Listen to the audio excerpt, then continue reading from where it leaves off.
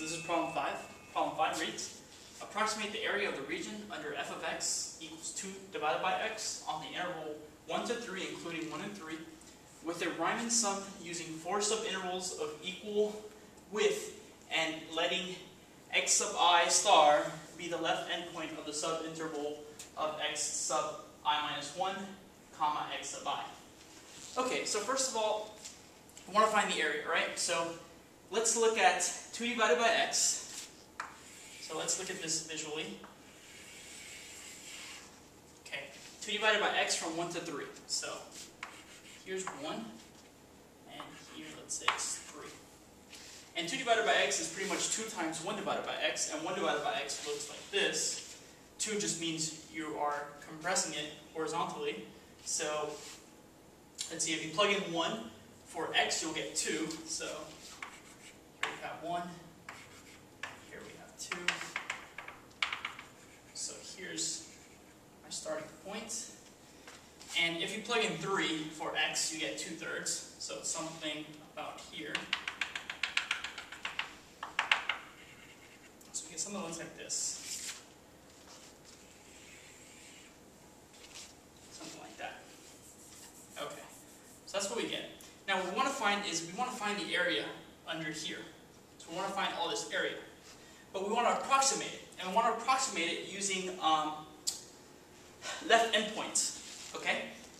So, and we want to use 4 subintervals, correct? Yes, 4 subintervals. So what I'm going to do is I'm going to find the midpoint between 3 and 1. The midpoint between 3 and 1 is 2. So roughly about here. And now I want to find the midpoint between 1 and 2.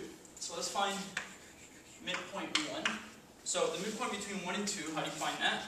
We'll add up the x's.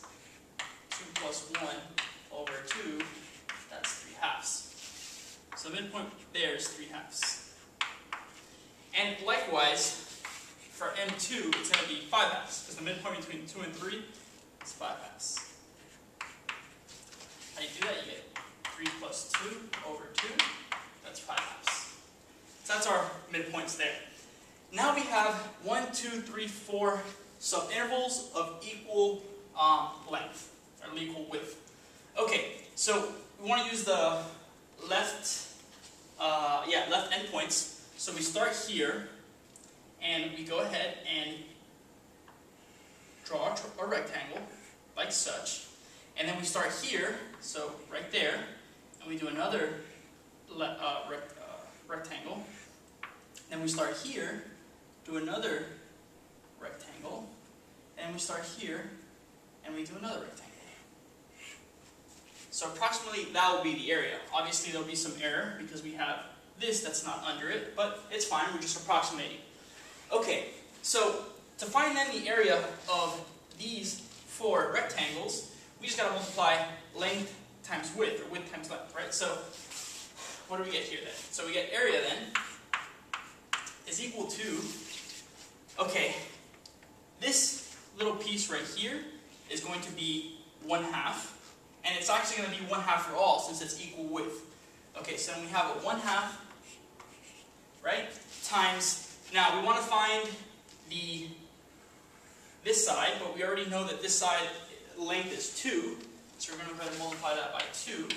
Alright, that's fine. So now we have the area of just this rectangle. Okay, now we want to add the area of this rectangle. So plus, okay, then we already know that this little piece is 1/2, because they're 1/2 for all of them. So that's another 1/2 there. By the way, the area of a rectangle is length times width. That's what I'm doing. So this times this. Now I'm going to do the 1/2 times this one. Okay, to find how much this length is, all I have to do is plug in 3/2 into the function, and I'll get the y value. Okay, so then f of 3/2 is what? F of 3/2 is going to be 2 divided by 3/2, so that's 4/3. Okay, so we have 1/2 times 4/3.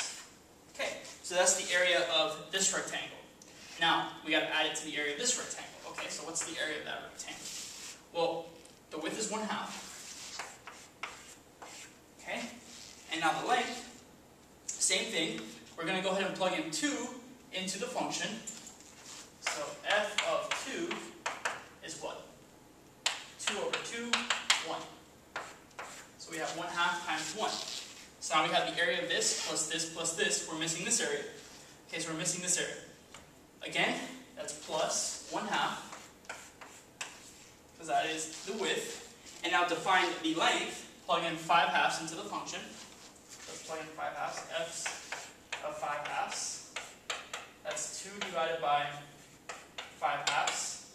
That's 4 divided by 5. So this is 1/2 plus 4 divided by 5. Okay, so now we have all that. The area then is, we have 1/2, 1/2, 1/2, 1/2, common factor, factor that out.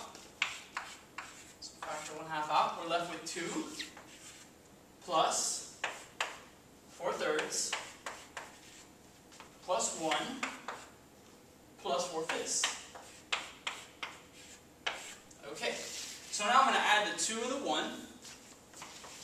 So I'm left with 1/2, 3 plus 4/3 plus 4/5. Okay, now that I have that, I'm going to go ahead and distribute the 1/2 again.